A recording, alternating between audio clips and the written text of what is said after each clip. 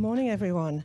I'm Elizabeth Maxwell and I serve on the Welcome team and the Care team. And we've got two Bible readings this morning. The first one is Deuteronomy chapter 5, verse 16.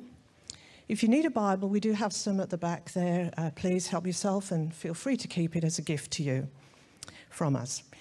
So Deuteronomy 5:16. Honour your father and your mother as the Lord your God has commanded you, so that you may live long and that it may go well with you in the land your God is giving you. And the second one is in the New Testament, Ephesians chapter 6, verses 1 to 9. That's Ephesians chapter 6, verses 1 to 9. Children, obey your parents in the Lord, for this is right. Honour your father and mother, which is the first commandment with a promise, so that it may go well with you and that you may enjoy long life on the earth. Fathers, do not exasperate your children. Instead, bring them up in the training and instruction of the Lord. Slaves, obey your earthly masters with respect and fear and with sincerity of heart, just as you would obey Christ. Obey them not only to win their favour when their eye is on you, but as slaves of Christ, do the will of God from your heart. Serve wholeheartedly as if you were serving the Lord, not people, because you know that the Lord will reward each of you for whatever good they do, whether they are slave or free. And masters, treat your slave in the same way. Do not threaten them, since you know that he is both their master and yours is in heaven, and there is no favoritism with him. Well, hopefully, after about 9 weeks of that, we will be able to memorise and know the Ten Commandments in order. But good morning, everyone. It's great to be here at Toongabbie Baptist Church. I'm James. I'm one of the pastors here, and I have the joy of opening up God's Word this morning. So please join me as I pray as we come to honouring our parents today. Heavenly Father, we want to just give you thanks for just what you've been doing in our lives and that you've made yourself known to us. And as we come now to your word, Lord, soften our hearts, give us ears to hear. As we come to a passage that for some is easy and for others is tricky. And Father, we realise and want to acknowledge that we live in a world filled with sin, that we haven't all been good parents, we haven't always lived as you've intended us to live.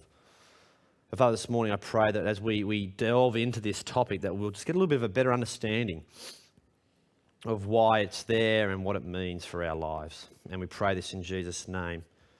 Amen. Hallelujah. I suppose the question today I want to ask you is, what do you think of? What image comes to your mind? Or how do you even feel when you hear these words, honour your mother and your father? Now, for some of you here in this room, you'll remember your mum as when you were a teenage kid, and she looks over to you and you say, Mum, I don't want to do my homework, it's too busy. And she says, and guess what she does? Well, the fifth commandment is obey your mother and you shall do this. You've heard it used so that you will complete your HSC and do as your parents intended. Maybe as a parent, you know that when it comes to getting your kids to obey you, you have quoted this scripture not necessarily for the sake of your child, but for the sake of your reputation and your image, and just wanting to make sure your kids did exactly what you wanted to do. How do you feel? What image do you have? Maybe for you today, as you think about honouring your mother and your father, you think that's a bit old, it's a bit archaic, it's a bit out of date. And really what we need as a society as a whole for us to live the contented life, to live the life of fulfillment, that this is sort of out of date, and really we need to actually free ourselves. Free ourselves from this restriction. Free ourselves from honouring our parents, and then life will be a lot better. I'll be content, I'll be happy. Maybe that's you here in this room today. But maybe for others in this room, as those words of honour your mother and your father come to mind, for some that's easy.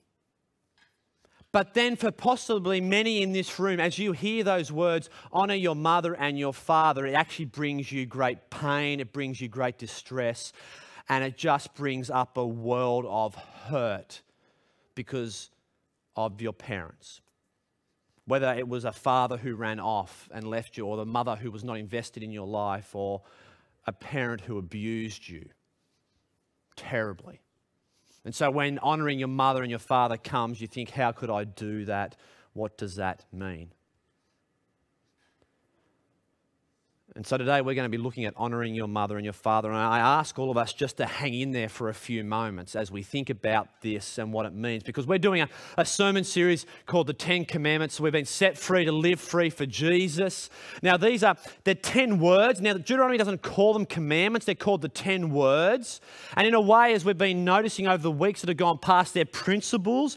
They're principles that play out in life. They're not just 10 that just hold tight, but they sort of shape and inform the principles of life. They're for people that were on the edge of the promised land. They've already been rescued. They've already got a relationship with God. They're not 10 things you must do to become a Christian, but they're things that were written to people that are already in relationship with God. And so what we've seen over 3 weeks is we've seen that we are to honour God. We are to have no other gods before God. We're not to create a God in our own image. We aren't to misrepresent him. We aren't to use the Lord's name in vain, which isn't really just swearing. It's actually bigger than that. We aren't to misrepresent who he is in our actions and our deeds. A couple of weeks ago, we saw that to honour God is to rest. He created the world in 6, and he said, have a Sabbath. There's something about celebrating rest.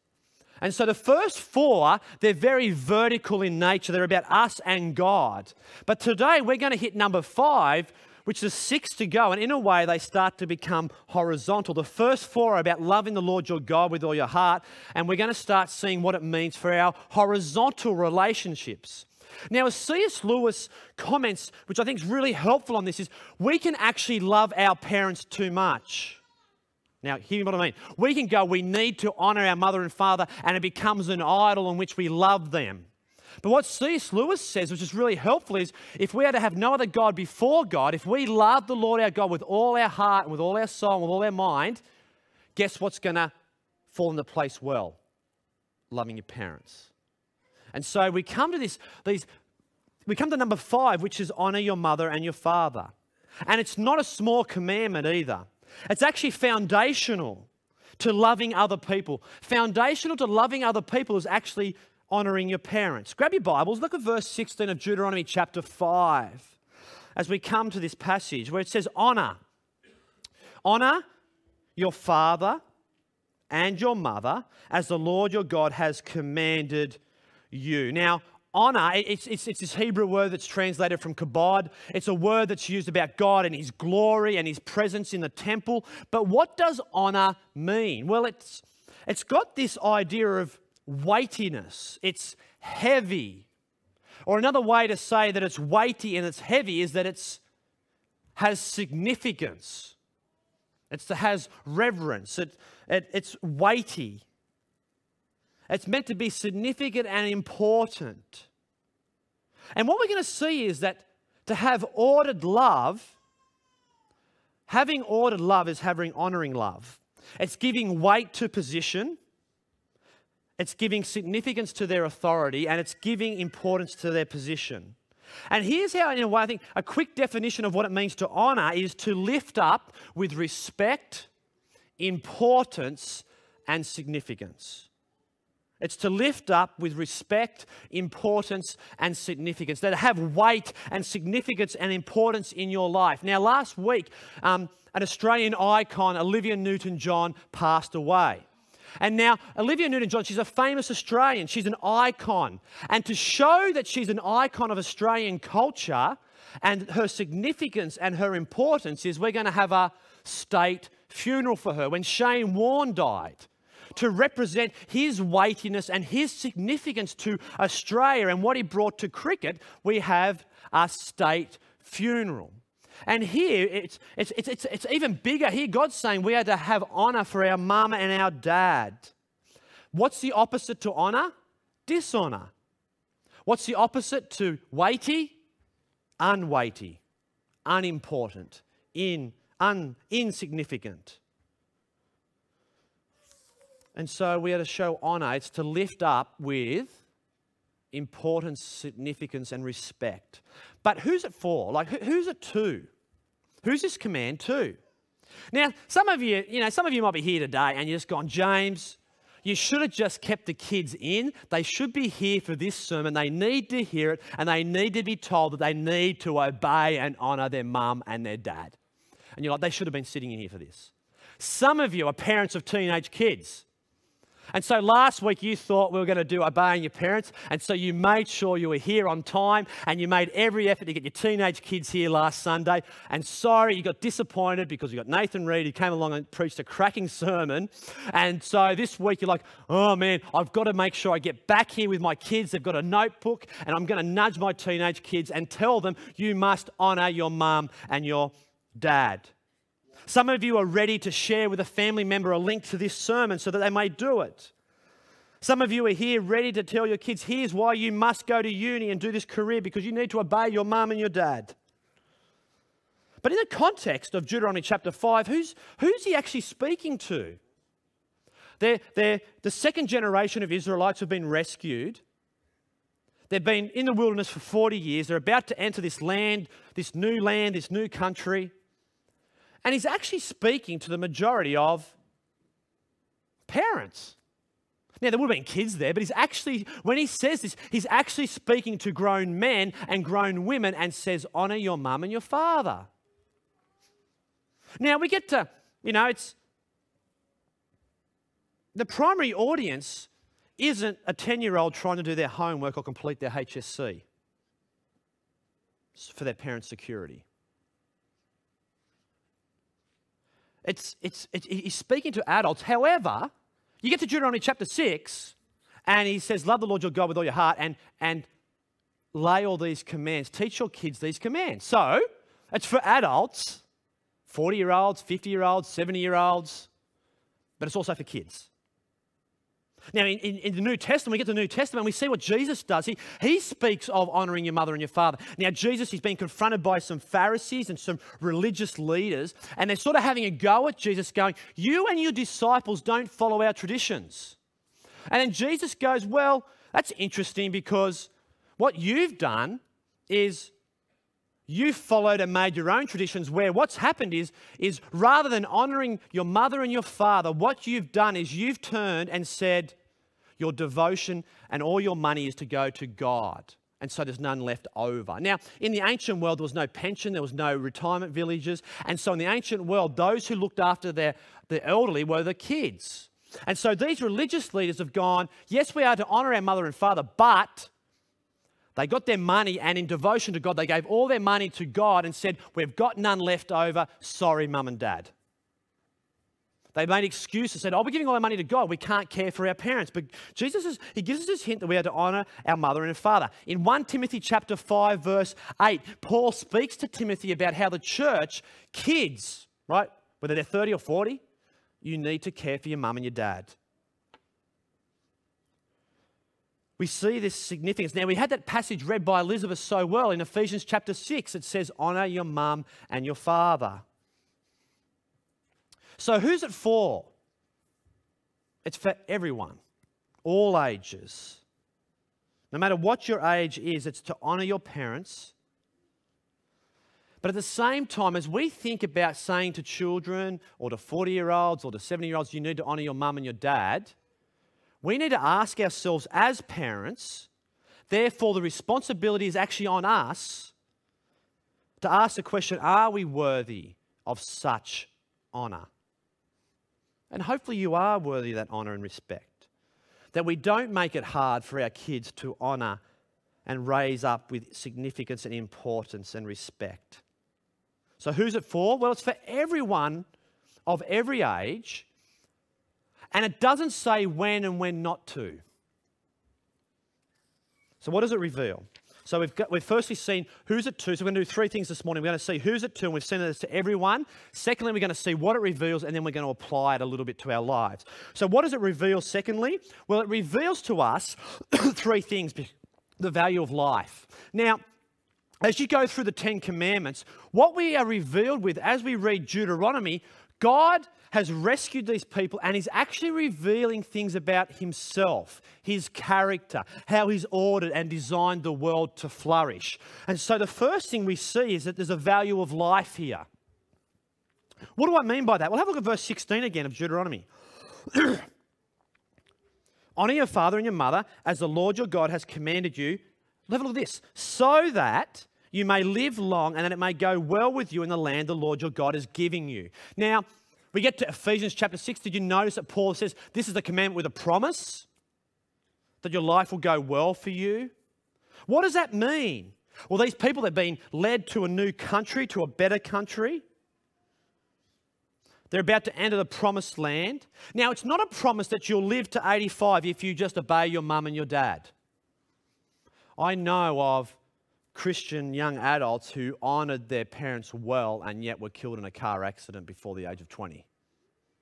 So he's not saying if you obey your parents, you'll live a long life, is in chronological. Now, yes, there is an element that if you don't, you need to stop before you cross the road, right? There is an element that will go well for you. But see, in a Western mindset, living this side of the cross, our natural inclination is to go to chronological. And so we go, live a long life means like, we're going to live to 95. Woo! Now, yes, there is an element to that. However, in the ancient world, it's more of the idea of the fullness of life. Not the age, it's the abundance of life. It's God's blessing. It's the abundant life that God has designed for us. It's a life of contentment. See, it's not that you're necessarily going to live to 85, but your life will be abundant and flourish and you'll have the fullness of life. And isn't that interesting? Because at the heart of the Aussie context, the heart of our country, is that we want to be people who find meaning and purpose and the fullness of life. Every day we are going around trying to be content. We're trying to find another way of freeing ourselves so that we can have the fullness of life. Sometimes we may think, well, if I could just free myself from my parents and get out of home, then I will live a full life. Free ourselves from the confines of marriage, or free ourselves from our teachers, free ourselves from all governing authorities in the name of love, and it will only be then that we can start to experience the fullness and the abundance of life. We're searching, aren't we? A culture, we're searching for contentment, happiness, and the abundance of life. And how beautiful it is in this text that's thousands of years old. God, in his grace, he actually gives us a hint and he reveals to us what we need to learn about honour our parents. And as we honour our parents, there's something in that then leads to a life filled with fullness. See, the context is they're on the edge of the promised land. These are people who have been rescued out of from Pharaoh's slavery. They've been rescued from oppression. And God says, you're now my people, and they're about to go into a country that it's going to be their country. Now, for us, we aren't the governing authorities of this country, but Israel are going to be their own nation. And so God's saying, hey, at the heart of it, you need to have kids who honour, no matter what age they are, we need to learn how to honour our mother and our father. Because if you enter in and there isn't that, there'll be anarchy. There's something foundational to honouring your parents. It's understanding how the world works. It's how God has designed it in a good manner. And I wonder, have you actually seen that? As you've experienced life, I've seen it, that those who honour their mum and their dad at a young age, now it's not always the case, right? Don't quote this, but it's not always the case. But as I've watched and experienced life, and maybe you who are older than me have seen it, that generally those who have an honour and respect of holding people up with respect, significance and importance, generally life in some form goes a little bit better. They seem to have a bit more of a full life. Things seem to work better. They seem to work better in their jobs. They seem to respect authority in a different way. And therefore, there's actually no surprise that study after study after study, and no matter where we think we are in this room politically, or whether we're left or whether we're right, or however we view marriage or however we view individuals, what we see after study after study after study is that what happens in the home strongly influences what happens later on in life. Whether they finish school, whether they end up in jail, whether they have stable relationships, whether they can hold a job down. Now, it's not always the case, is it? Statistically, but statistically it's higher rate, it's going to go well from it. Now, it's not always the predictor that if a child grows up in a family where they honour their mum and dad and where the parents teach that it's going to go well from it. It doesn't always happen, but the best predictor for it is having a stable home life. The studies show us that to have a mum and a dad at home who loves their kids, who raises their kids, and to have kids who learn how to honour and love their parents, the statistics and the studies show us that in some form they will flourish in life. And so it's no surprise that as we come to this nation about to enter this new country, that we see that God in his mercy and his grace, he shows us God's good design. He shows us that there's a stringent value of valuing the value of life. But also there's a value of gender. And did you notice it's not honour your dad or just honour your mum? No, it's actually honour both of them. Honour both your mum and your dad with the same value. Now, in the ancient Near East, when this was written, this would have been a little bit confronting and a bit unusual to have women and mothers mentioned in texts. And here we see that it's not just honour your dad, it's actually honour your mum and your dad. Don't just listen to one or pin one up against the other or have a different of significance for one to the other. It's God reveals to us, no, value both of them. Value both your mum and your dad. There's a value of gender here.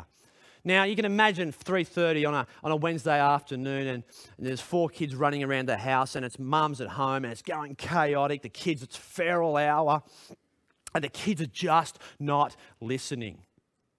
And then you've got dad who's at home and he's got the kids and it's feral hour. He's trying to get the washing done. He's just pulling his hair out. The kids aren't listening. And so mum says to the kids, kids, you're not listening. When your dad gets home, you're going to have it. And then dad, who's at home flustered and carry on, he's like, wait till your mum gets home and she'll talk to you about this. Now, I think sometimes we do that just as a cop-out so we don't have to have the responsibility of it. But have you realised, mums and dads, in that moment where we do that, we've actually undermined your own authority? We've actually just showed and modelled to our kids that actually that one's more important and therefore you need to, it's like, dad can't, like, I get why we did it, hey? But actually we're to teach kids of all ages to honour both mum and dad. Now, they both have pivotal parts in your life. Have you ever realised that? Like biology tells me, the birds and the bees tell me, all of us need a mum and a dad for you to be here. We all need it.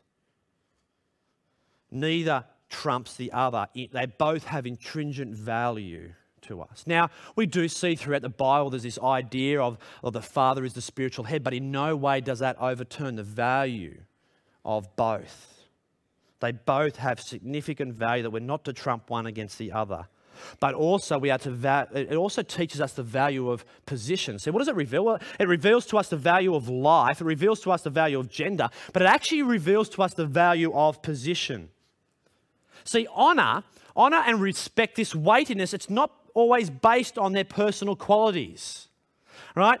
Your dad might have good looks. Your mum may cook an amazing curry. Your dad may have incredible ironing skills, but that's not why you honour them. It's because they've been given to you by God. God has given them that position. And it's the same with all of life. That all of life, people have been given positions of authority and we are to honour that. Whether it's parents, whether it's leaders, whether it's governing authorities, they've all been given by God.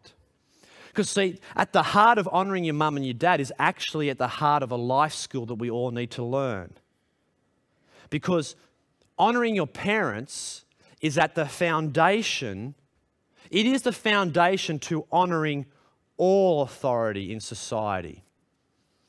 And ultimately, it helps you to honour God himself.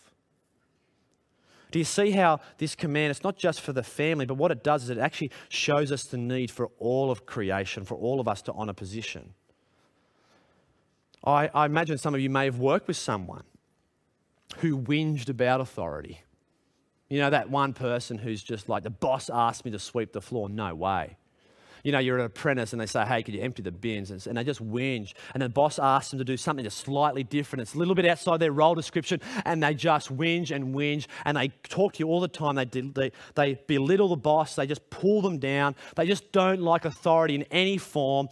And you watch them and what do you see? You see someone who's just really miserable. And in all of life, they struggle to honour anyone in position and they're just upset with life.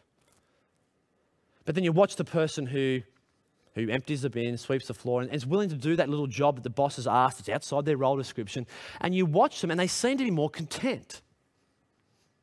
There's something foundational to honouring your parents that plays out in the life of you in the workplace and at school and in the church. You know, you might be here today and you're thinking to yourself, you're wrestling with this idea that we just need to free ourselves from all authority. Maybe you're wrestling with the idea, maybe if we just got rid of governing authorities, maybe if we just got rid of anything and we just had an egalitarian, flat society where there is no position. I think that's actually really impossible, isn't it? Because there always is everywhere, isn't it? There's a mum and a dad, there's a school teacher and a pupil, there's always the police and the citizens, there's always the governor, or there's always the government and the people. Like, there's just all in life, there is this sense that there always is positions, there's always authority, there's always structures. And we see God's a God of order and he has structures in our lives. And we see that God was structured. He gives us rest. It's okay to rest. We see that there's structures in life that see to honour your mum and your dad is a life skill that flows out into the rest of life. Now, if you were to go and read Deuteronomy 17 and 18, what you see is that these principles start to be played out in what they look like in the Israelite community. In Deuteronomy 17 and 18, we see the mention of kings. We see the mention of prophets. We see the mention of priests. Now, if you can't honour your mum and your dad, how are you going to honour the priest, the king, and the prophet that are all there by God? See, it's a life skill. See, the family network affects all of life. Because how you honour your parents is going to affect how you honour your future wife or your future husband. It'll affect the way you honour your boss or the government of Australia. It'll affect the way you honour the leaders of the church. And so it's no coincidence that it's number 5. It's like the first one out of the next 5. That the honour is such a crucial part of that. But did you notice that have you ever noticed that it's a crucial part of the New Testament as well? This side of Jesus, we're this side of Jesus. And we see that it's foundational in Romans chapter 13, honour by paying your taxes. Paul's in chains when he writes 1 Timothy and he says to slaves, honour your masters. In 1 Peter, husbands, you're to honour your wives. In 2 Peter, you're to honour your national leaders. And even Jesus himself, when these leaders wanted to trap him and say, you think you're the king, well, where does this denarius go? What does Jesus do? He says, the king of the universe, the God of the universe, he says, give to Caesar what is Caesar's. Honouring your parents is foundational. It's the foundational basis for all honour in society and ultimately in God himself. And so we see the value of position. What does it reveal? It reveals the value of life, the value of gender, and the value of position.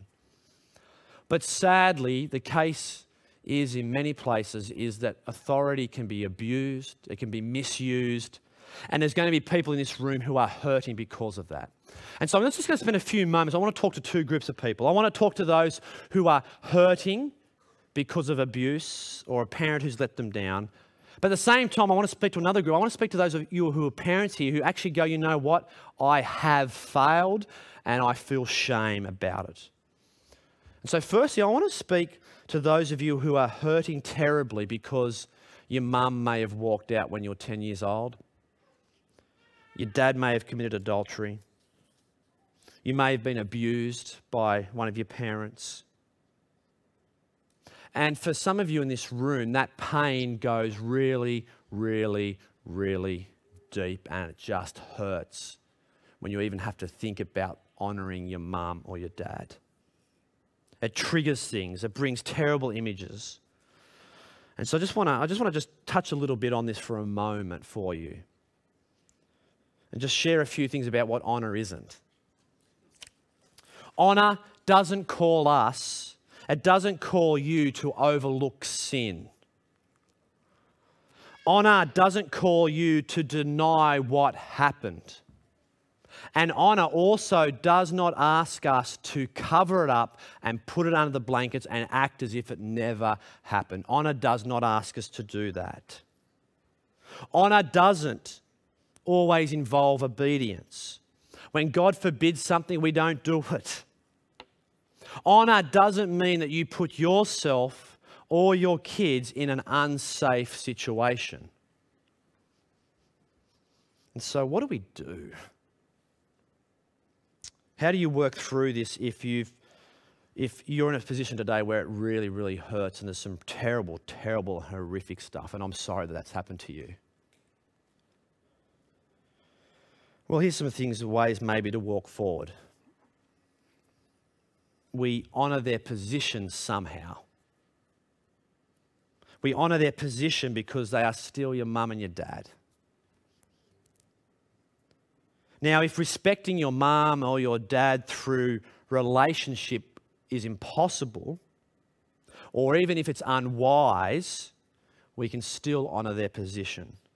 I want to distinguish between position and the person. There's a difference between the person and the position. The position is they are still your parents. And so we need to somehow work out how can we walk forward by honouring their position, but not honouring what they did. And it's a hard work forward. And I got this off one pastor, and I don't know whether this helps much, but he sort of uses the army, salute the rank, not the man. In the TV series Band of Brothers, there's this scene at the end of the movie where the Easy Company 101 Airborne Battalion, the war's over, and a Major Winters, he walks past Lieutenant Sobel. And now, originally, Lieutenant Sobel was above Major Winters at one point in the TV show. But Lieutenant Sobel does not acknowledge Major Winters as he walks past. And so Major Winters pulls him up and he says, "Captain Sobel, we salute the rank and not the man. We honour the position." And so today, I don't know what you've been through or what you're facing or the pain and the trauma that brings. But we can honour the position but not the person. Ask God to help, to grow you to do it. Don't talk about it with other people in a way that you belittle and pull your parents down. Because in a way, I think your parents already feel shame, probably for what they've done, maybe. And then there's that walk of what does that look like when it's really, really tricky? What does it look like to have safe boundaries in a way that you honour their position, not what they've done? And sometimes it's working through what forgiveness looks like and when to forgive and when to do those things. And maybe you're here today and you need help with that, or you're confused by it and I haven't done enough to talk about it. I encourage you, just come and chat with me afterwards. I'd love to chat with you and talk with you. But what about those of you, the second group, who are here today as parents who go, you know what, yeah, I know I have majorly stuffed up as a mum or a dad, and I feel tremendous shame for the things that I've done. Well, if you're in Christ, if you're a Christian today and you realise that, and you haven't said sorry, go and say sorry. But also remember that in Colossians that you are a new creation in Christ. God sees you as Jesus. You're a new creation, you're a new being. He's renewing you. And so you've been forgiven. There's now no condemnation. You're in Jesus. And so reflect on your new identity in Jesus in those moments of great pain and shame. But maybe you're here today and you know you're not a Christian, you're not a follower of Jesus, and you know there's deep shame, there's deep pain from things that you have done and you just don't know what to do with it. Well, that's the good news of Jesus today. The good news of Jesus is that through his life, death and resurrection, you can come to him and you can lay your guilt, your shame and all that you've done, and you can lay that on Jesus, and God will see you as he sees Jesus. That his righteousness, his standing, God will lay on you. And so as Jesus says, come to me all who are wearied and heavy laden and I'll give you rest. And so if that's you this morning, come and find rest in Jesus, where you can be forgiven, freed, and have a slate that's been wiped clean. See, the good news of Jesus is that you don't do anything. It's not that you have to come and you have to better stuff, you have to do all these things. No, it's He's done it all. But then also for us to be reminded, though, whether you're parents or the kids, there are serious consequences to things that happen that affect life for the long term. It can't always just be fixed overnight. There are serious consequences that we have to live with because of some of the things that we have done. Okay. But imagine that for all of us in this room. Imagine how much easier it is to obey and respect a parent or a person whom you respect and has earned your worth. You know, one who doesn't make unreasonable demands, who doesn't raise their voice too quickly, and who sacrificially serves the family. Imagine that. Or dads, for a moment, are you demanding that your kids honour you? Are you the person that yells at them and says, you must honour me, or are you worthy of it? See, the father who yells at a 5-year-old and says, you must do this, and never shown them what to do, what do? You know, it's like teaching a 4-year-old who's never swum, and you yell at them, you must swim. See, Ephesians reminds us as parents, don't, make your kids angry. But the opposite to that is actually we need to nurture them and praise them. See, as parents, whether you're a dad, whether you're a mum, whether you're a grandparent, I want to ask the question, are you someone who's actually modelling to the next generation what it means to honour authority? See, the moment that you ask your kids to say, you must honour me, and you go out and you dig on the government and you belittle them, you've just modelled to them what it means not to honour. Do you see what I mean? Like as parents and grandparents, we need to make sure that we're modelling to them how we honour government, how we honour church leaders, how we honour in all streams of life. Because it's sort of contradictory, isn't it, when you say, hey, honour me, and yet you don't honour in society. It's a beautiful thing to see you say sorry to your kids. It's a beautiful thing to nurture and praise them and equip them to do this, not just yell at them and say, hey, you must. But we must sacrificially serve the younger as the younger honour the older. See, ultimately, as parents or grandparents in this room, what your kids need most is Jesus.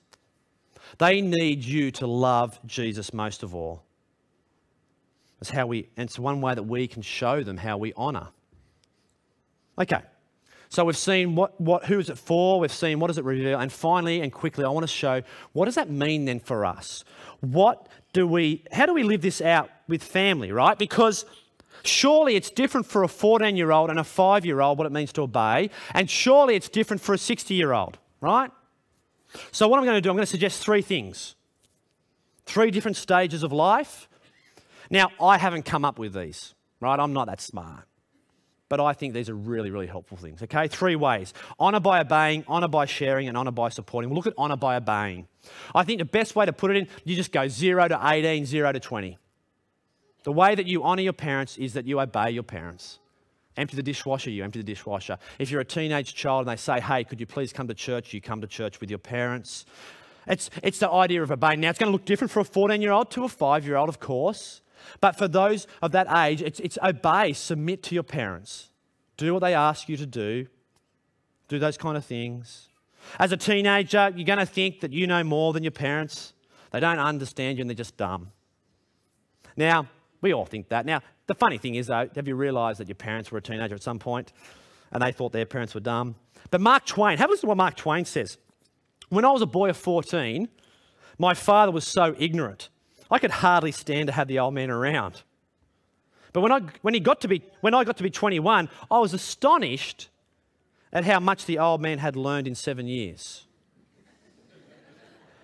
See, there's something about, and as teenagers, it is going to be difficult. It is difficult to sit there and go, why do they want this?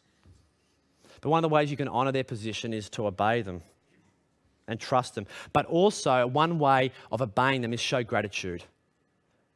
How can you show honour to your parents as a 14 or a 5-year-old? You say thank you.